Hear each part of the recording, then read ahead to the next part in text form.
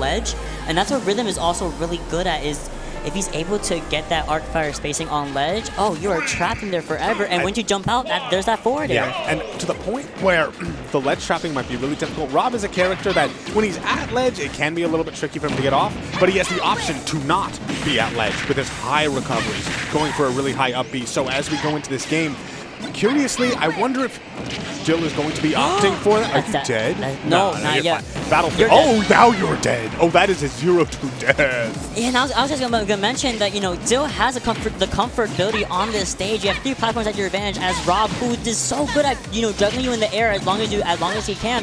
And that's what was happening to Rhythm at first. And here is that gyro coming in to start a really good combo with the forward air. And once again, here's dash attack, down to, down to, down to, down to, into dash attack, double up tilt, and nothing off of the up air.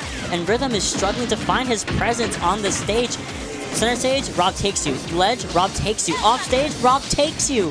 What will Rhythm do now?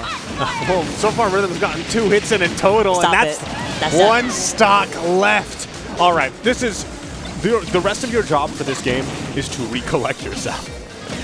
Don't sweat the small stuff. This is best 3 out of 5. You have time. Sure, get roto arms and die at 0. It doesn't matter because as long as you figure out what you need to be changing, then, well, here are those juggles. I was questioning whether those juggles would be there because that's probably one of the ways Rob is getting back to stage, and definitely seems like they are. And I was just going to say, the Robin up air is super, super good to contest a lot of high recovering characters, such as Rob, who, you know, can recover for a very long time up in the air, and Robin can actually contest that. And there's that arc fire I was talking about earlier, the perfect timing for that, and of course the tome is starting to be weary a little bit. Man, Gyro just eats it up like Reese's Puffs. Every single projectile in the game. Oh, good air done. That's nice. There's that wide use of Elwin to come back on stage very safely. All right, and I was sort of, you know, counting Rhythm out, you know, full force, but, I mean, granted, this is still, to call it a mountain is an understatement, but we're seeing the strategy coming alive. In games 2 and 3, it feels like Rhythm knows what to do now. This could possibly be it. Oh, great mash and air dodge, though. Yeah, mashing out the air dodge and then actually just avoiding the up smash completely. Forward smash, not taking it, especially if it was angled upwards. Now Rhythm has to keep this center stage control, but might be losing it to dash attack. Gyro, pick up a gyro, and there's that bait that Dill was looking for. You're going to pick up gyro, and I'm going to kill you for it. Yeah. I believe you can also pick up gyro with Z, correct? I want to say yes. In the air. And that means that you don't have to worry about committing to an air dodge. So, I believe so, yes. Which is also something that I feel like he should know about. I think he was also, maybe he was scared about Rob getting to him and killing him at that point. But Robin has item play. Granted, it's not immediately accessible like Rob's gyro, but definitely Robin's love to use it because it's such a unique projectile, especially because normally when you're playing against Robin, you are expecting a real speed to the projectiles. Arc fire, very slow. You know, every Thunder variant that isn't Thoron also takes a while to get to you. But Book in hand, zoop, across the map and can snipe you from anywhere. And Levin Sword, of course, also a pretty good factor as well. Yeah, I feel like Rhythm didn't have a chance to breathe in the first 30 seconds of that match, because there goes 2 of your stocks. You started the game off with 1 stock. Yeah, I mean, also you probably have a lot of nerves. I don't know if he's ever played on a stage like this before. You know, Defend the North, it has cloud, so I think that maybe he's settling into what he needs to be doing, and the very start of this game I feel like will be very telling in that regard. You're absolutely right. Here's the counter pick in question for Robin, for Ribbon, actually, is Kalos. Kalos, of course, we saw how Gatsby put in that stage early. You see the benefits it gives to some characters, but someone like Robin gives a lot of weight for some more arc fire setups and also projectile play. Yeah.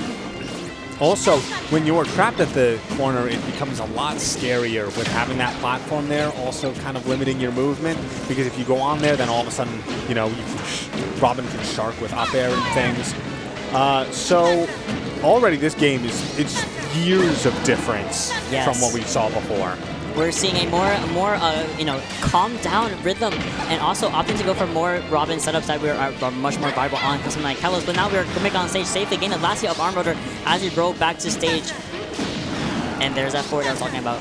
Yeah, and also that was like an overshooting forward air, recognizing that Dill wanted to be fading back.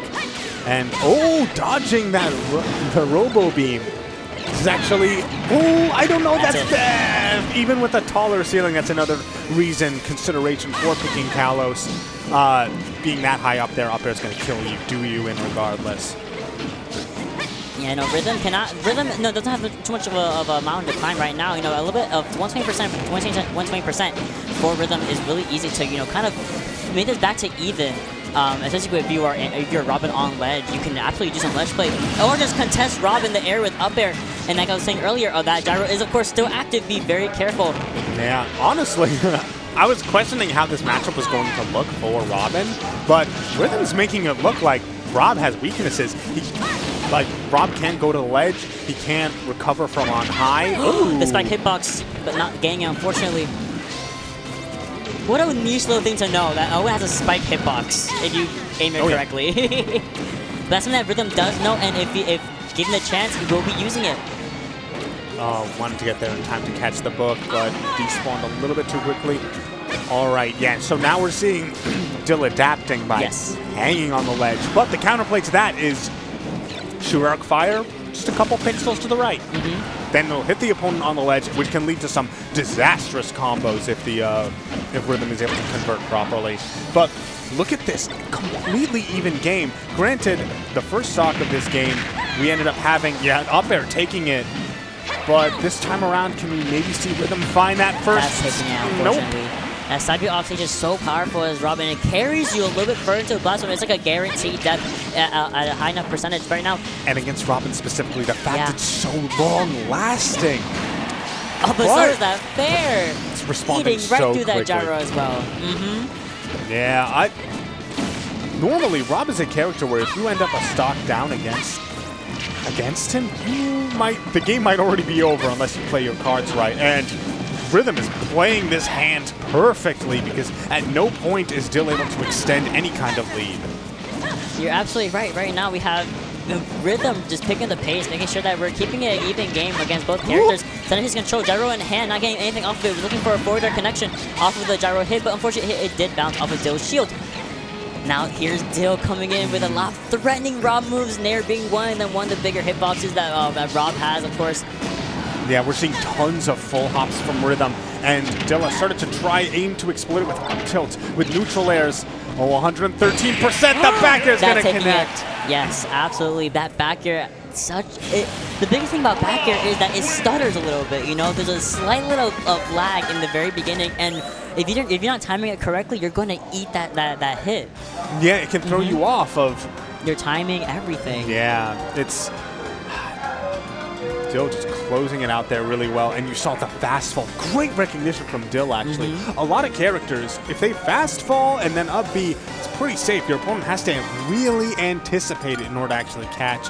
But Robin, not having necessarily the fastest fall speed in the world, but also just Dill scoping it out perfectly. Yeah, that was that stock gone. Done and gone. Okay, here are the bans, of course. FD and Kalos. We're going actually over to small battlefield instead.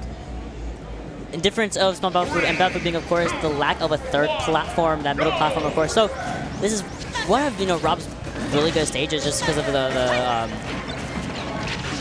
shortness of it all. Sorry, the shortness of it all, and you have nowhere to run. You are up close in Rob's face, and there's those down tilts as well. It's not only that, the Robo Beam did like 30 at point blank. Why does that move do so much damage? It's a big old move, and it comes so slow. You better block it. What were you doing in Rob's face to begin with? Yeah, well, we had to on this stage, unfortunately, that's the benefit of small battlefield to a boxer kind of like Rob. If you're in his face, he's going to take that, but there's that arc fire into forward air. And sword in hand. Tried to punish the landing, but great awareness from Dill. Managing to get back to stage, pressuring with these down tilts, with dash attacks, all these quick moves that make a slow zoner like Robin's like miserable. Trying to go once more for the Elwin spike, but not getting it. Now we're in a reversal situation. There's an arm rotor, last hit arm rotor. It lasts so long that it waited out the invincibility.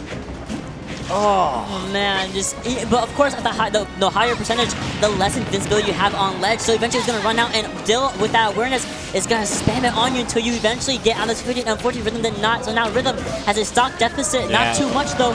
It was also just playing with fire, because if the invincibility did last long enough, that probably should have been a stock for Rhythm. But very similar to game 2, immediately responding, taking the stock, not letting Dill run away with this game.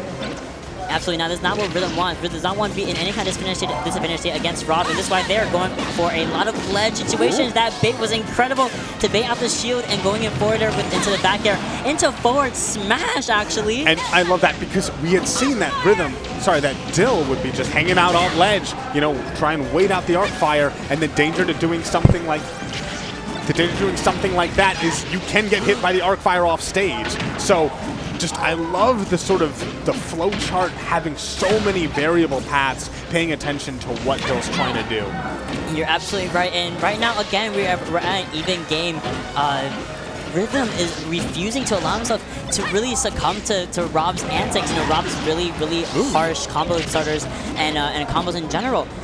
Rhythm on ledge. There's that armor. Why is he shielding through it? Now we are in a reversal situation with Rhythm on the ledge, and unfortunately not getting anything off on an edge guard. Yeah, tried to go for the Z drop on that book. Oh, missing the tech, but Dill not anticipating it. Okay, down tilt into down tilt, true combo, and you're living. Oh, that close. Yeah, that low, the down air is not actually going to do it, and that means you are alive. Up air! Oh no! Dropped down a little bit too close. If he had been a little bit more patient, he maybe could have gotten it.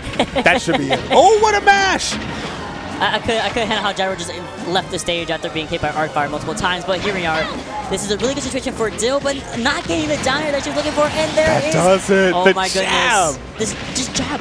And then side roller off the stage. Oh, right off into the angle platform with the iframe still active. Now we're in a situation where this could be Rhythm's last stock or last game of winners, or we're going to game 4. Can you put a game on the board? It looks like Dill does not want to let that happen. That's it. You're dead. You're dead. Okay, I got scared. Okay. That was just constant gyro. It was constant Z-drop gyro. Rhythm can get hit by it. Yeah, not gonna lie, that was a little anticlimactic. They've been going back and forth so much, and then just to end it with a 0 to death, it was like a nice little bookend though. The set started with 0 to death, ended with a 0 to death. I'd love to see it. I love Some continuity. things are eternal, and one of those things is Rob 0 to death. Oh man, but Rhythm was just on his game the entire time. I love to see it.